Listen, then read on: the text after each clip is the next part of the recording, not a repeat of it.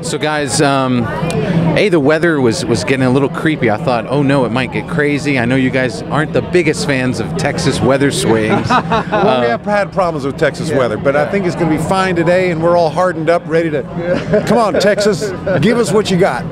Well, don't say it too soon. No. I think it's supposed to come at 8 o'clock, so we'll be safe by then. Yeah. So, tell me about how to...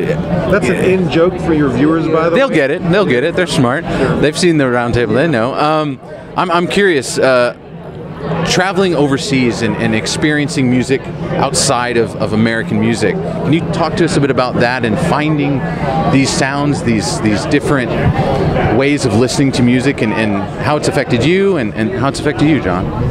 Well, when you travel in the world and you see these unbelievable players on their own instruments, in their own environment, doing their own exotic thing, you have two thoughts. One thought is that I'll never be able to do that. Man, that guy started at the age of 2. America, you can call yourself a musician with 2 chords on a guitar.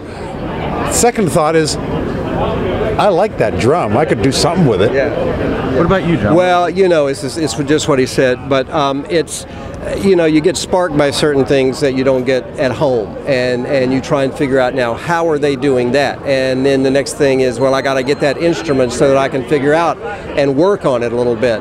And then after a while, I mean, typically what we tried to do with D-Drum was we tried to learn what's the proper way to play this instrument, and give it a good run. Do it, give it your best shot, but then don't feel ashamed or sorry for going off and then bastardizing it some and making it your own. That's okay too. It's just nice to give a little bit of respect to the beginning part of it before you jump off into, well, I'm just going to do it my way. I'm curious, what was the first experience that made you dare to drum? I mean, what was it, that first thing that you fell in love with music or the drum?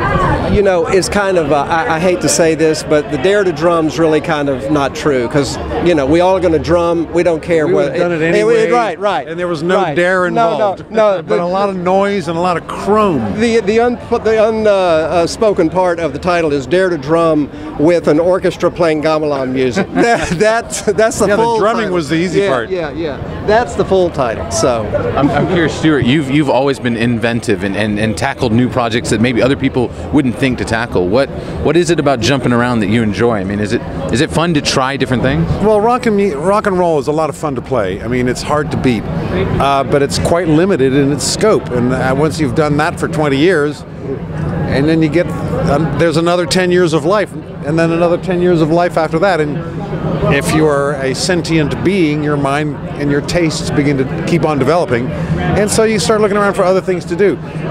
Just playing E, A, and D chords for the last 50 years and the next 50 years, I think would be more of a challenge than looking for new stuff. When I watched this film, I felt like it was educational to me. I didn't know all about the drum as much as you guys got into, and the fact that there was a story with it. But as a professor, that impact of having a way to teach kids something they may never have learned, how is that a fun part of this film? Well, I really enjoy when it does happen that students, whether they're kids or adults, get something out of it, and you see that reward. That's great.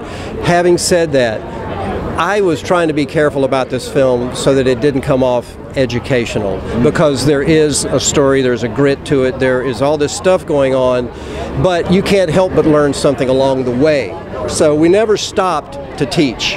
It was always move through it, tell the story, show the instruments, play the music, and along the way, if you learn something, that's great. But it was never the goal to be an educational vehicle, so to speak. Yeah. Stewart, do you mind if I ask, what's coming up for you? What's in your mind right now? In my mind, I got a little too much. I got commissions from the Royal Conservatory in Toronto, from the Pittsburgh Symphony, from the Chicago Theater Opera, the Long Beach Opera, and oh yes, there's a little piece I got to rewrite for Iceland Symphony. So that's by day. Then at night, I swivel my chair, and I've got all this rock and roll. That's where I got my Marshall amp and my drum set and my rock and roll toys. So by day, I have to think about charts and real, serious grown-up music, but by night, I rock. I think that's the best way to end the red carpet. Thank you guys so much for coming.